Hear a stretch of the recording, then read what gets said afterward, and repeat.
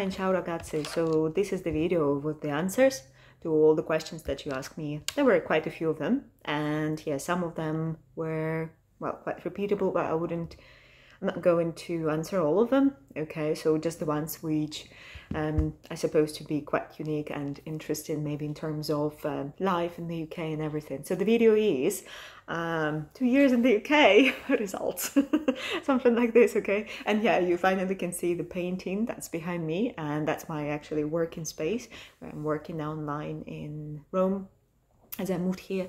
So yeah, so let's get going with the questions. And yeah, the first thing to say is that yeah, I've been to the UK for 2 years, and it's been a great time, and I would definitely recommend, well, to be exact, okay, to be quite precise about UK, I was in Scotland. Okay, so I don't know a lot about Wales, Northern Ireland, because I haven't been there at all.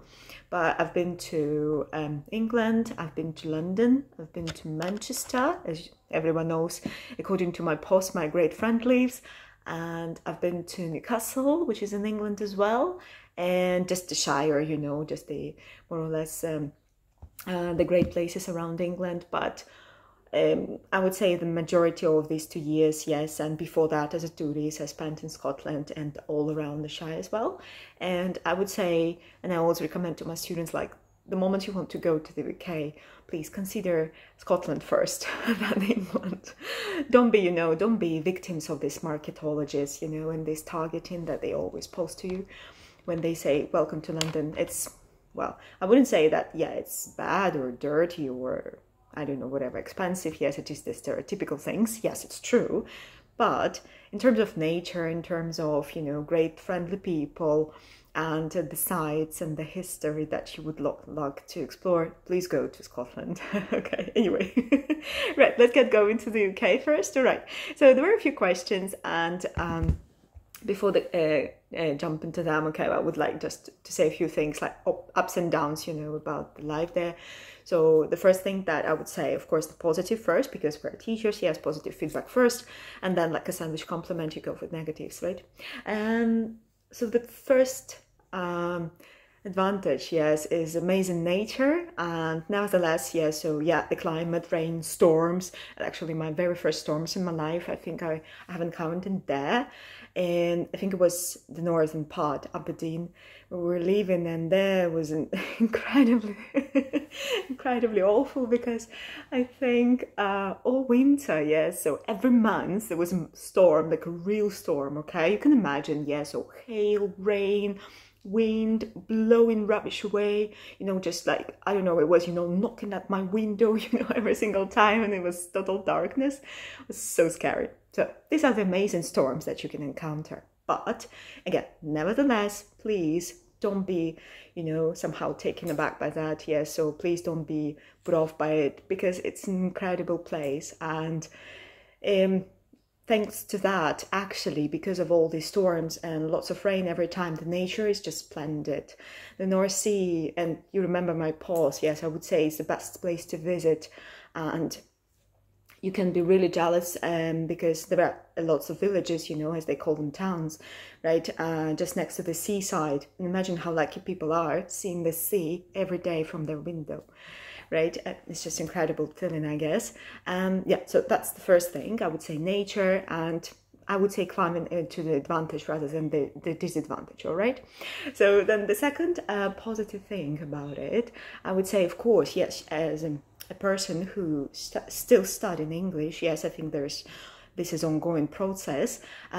Everyone speaks English, so you can, you know, very quickly adapt and get used to it and pick up, you know, the language, slang and things around, yes. And I'm so grateful that I found amazing people, amazing staff where I was working with. It was a language school in Lingua, and now they are my great friends, and I'm totally grateful to them, you know, absolutely, for giving me this chance working with them and having this opportunity to meet so many nationalities, so many amazing people from all over the world.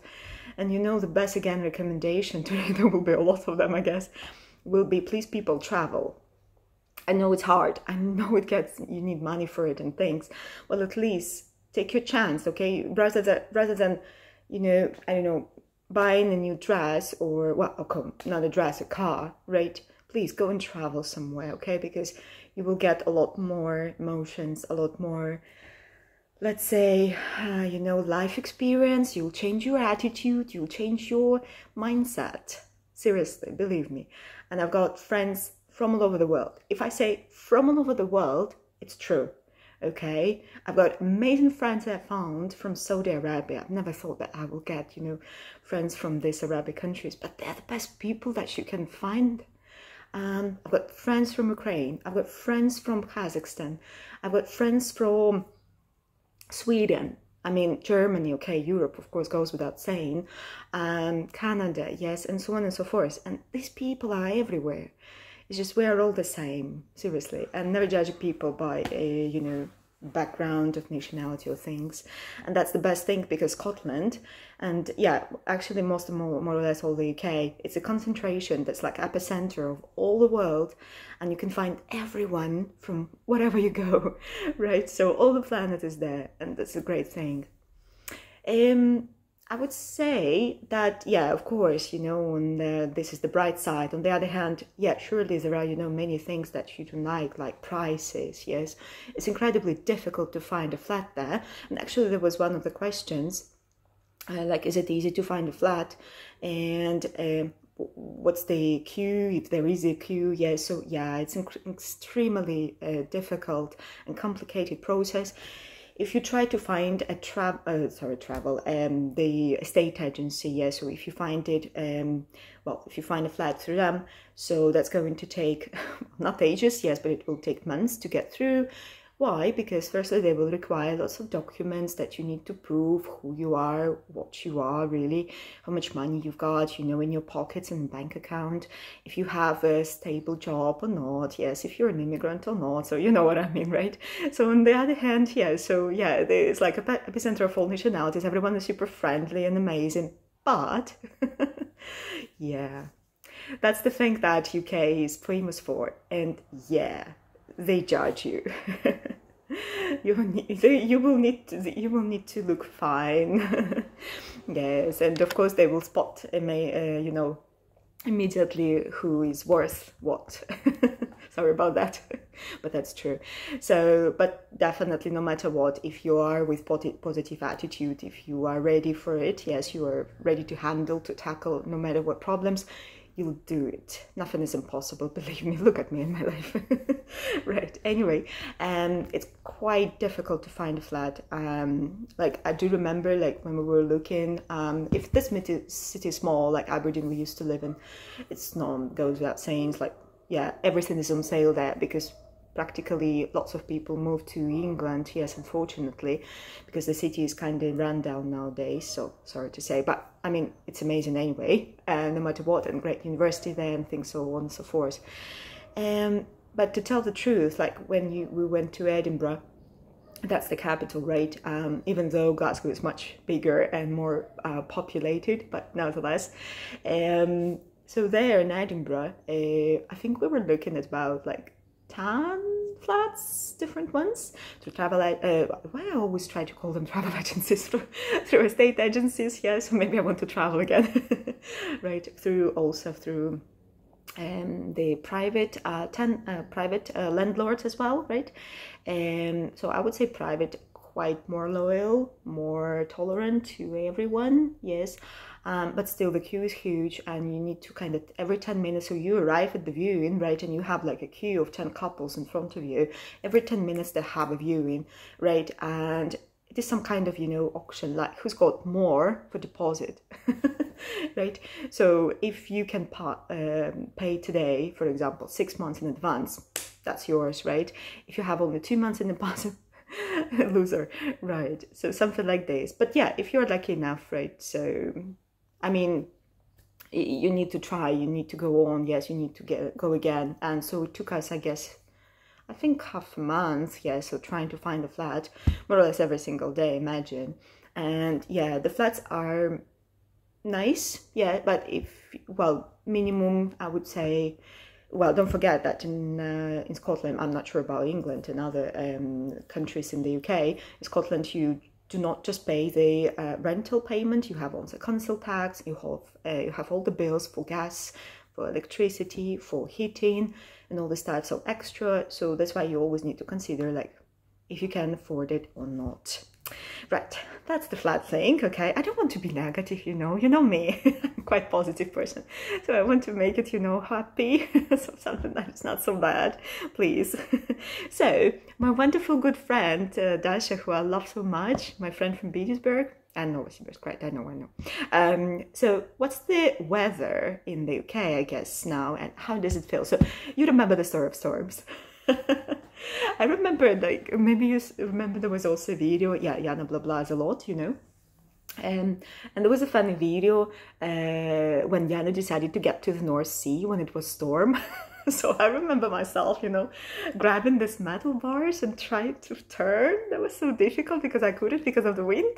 It was a very funny experience, yes, but I did it. Come on, I did it. Yes, I didn't fly away to Kansas, whatever, so all was good, right?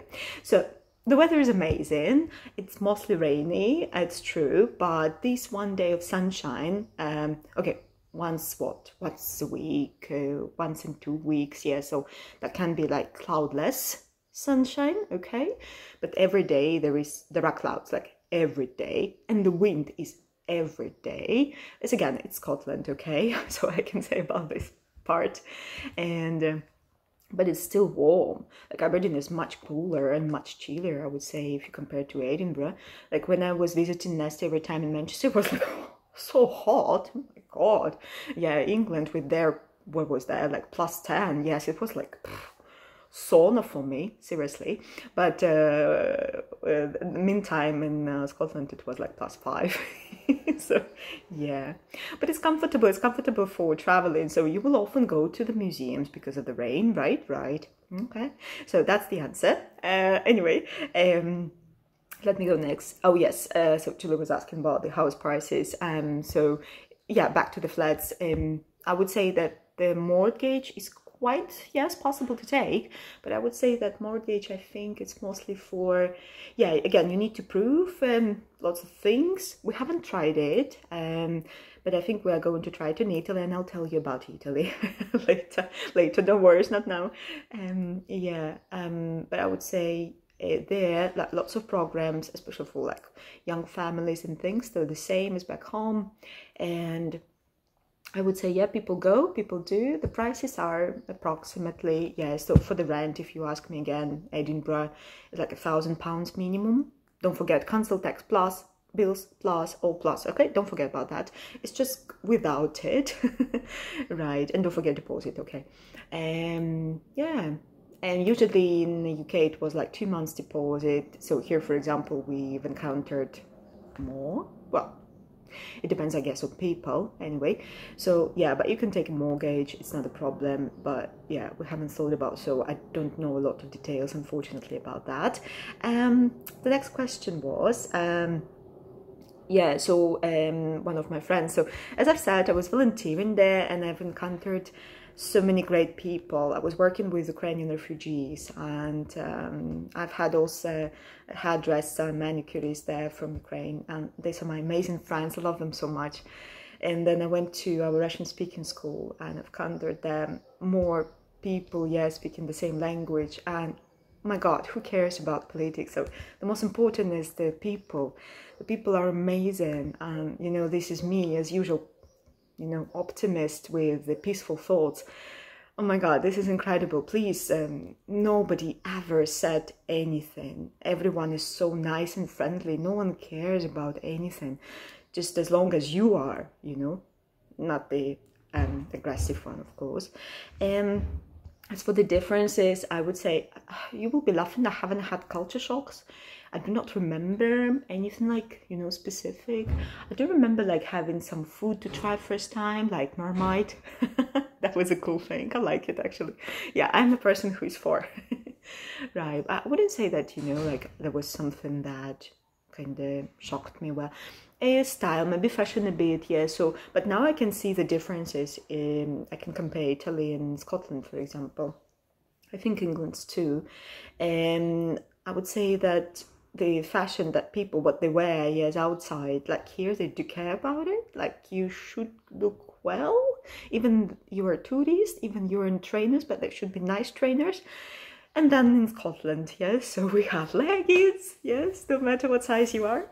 Then you have like the dirtiest trainers ever. Yeah, you have a hoodie on top of you, you go, that's it. That's how they look there. So yeah, that was a bit of maybe a small culture shock, let me put it this way, for me when I was there, because yeah, it was fun. It was fun to see people, you know, wearing some nonsense colors. Yeah, mostly total grey and total darkness. People are very, I would say people are quite down in the face every time. I wouldn't say they're smiling everywhere. I think I was the smiling one.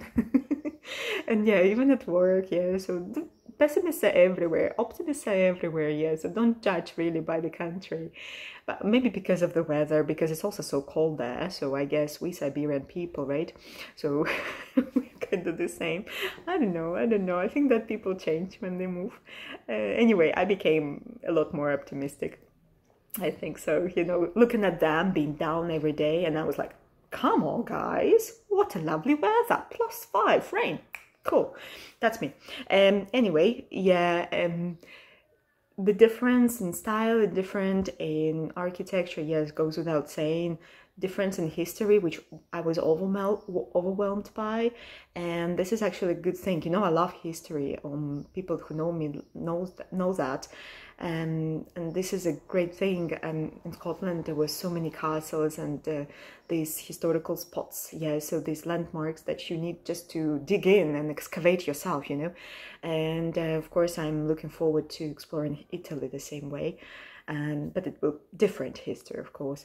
So I found, and you saw the photos, like great places where battles took place and things like that, and that was all in Scotland. And I do recommend strongly to get to the north to see the lake, the nature. So these are like the top things, yes, that you can find there. And yeah, goes without saying about people and things. I wouldn't say, well, that there were some, you know, problems with, like, in the family terms, you know, I wouldn't say, I would say British people are, well, the ones that I met, okay, they were very hospitable, very welcoming, very inviting, and everyone didn't worry about anything like your background or whatever, no prejudices at all. So yeah, it was incredibly great. Right, let me jump very quickly to more questions. I do remember there were a few other ones, and yes, this is the thing that Jana has changed your phone into Italian. I'm studying Italian, so I need to all right, that was one more thing. Yes, is it difficult to get a job without British or European education? Right, I'm a teacher, you know that. I'm a teacher of English, and I have had international certificates like CELTA and Delta. And for me, it was easy as long as I had my permit there. Without permit, I would never get this job. The same for Europe. Let me put it this way. If you do not have work or study permit in any of the European or UK countries or America, whatever, I don't think you can get a job without it. You can, or if you have work visa, definitely, obviously you can get it because you have already a work, yes, that was offered to you. So let me put it this way, even if you have amazing diploma somewhere from Moscow Economic School or something, if you are looking for a job abroad, so I would say there are 3 ways, as I've been always told. Find work, I mean like an employer, and then he will provide you with work visa like sponsorship. Find amazing wife or man of your life, Mr. Right, Mrs. Right, yes, and moving like this, or studying, being a student, paying money for the university. It's never been my aim, it's just happened like this in my life. That's why I didn't have any, you know, problems getting a visa or getting you know, work and things like that. So, but yeah, all the people who I know, they mostly moved because of work, yes, and they got a job first, back home. Then they moved on work visa, like to Cyprus. I know people, not one even, like to Ireland, like to Canada, Australia, and so on. Turkey, Georgia. Other people, they went to study, like to the UK, for example. And of course, some of the friends who I know, they moved because they got married. But again, it's not like, you know, you do it on purpose because of life, right? It happened this way. So I would say, yes, you can try. I know that for the UK, for example, there is even a list of employers in their government website where you can find and connect to them, yes, somehow, you know, to find if they can sponsor you to move. And I know it happens too. So yeah, this is the story. Anyway, sorry about that. 20 minutes as usual. You know, Jan is a blah blah person, right? And I hope I have answered most of the questions, yes, and hope it was interesting. And yeah, you won't skip a lot. I'll try to tell you more and talk about my way here in Italy. And yeah, here we go. Looking forward to it. Okay, keep in touch. See ya. Ciao.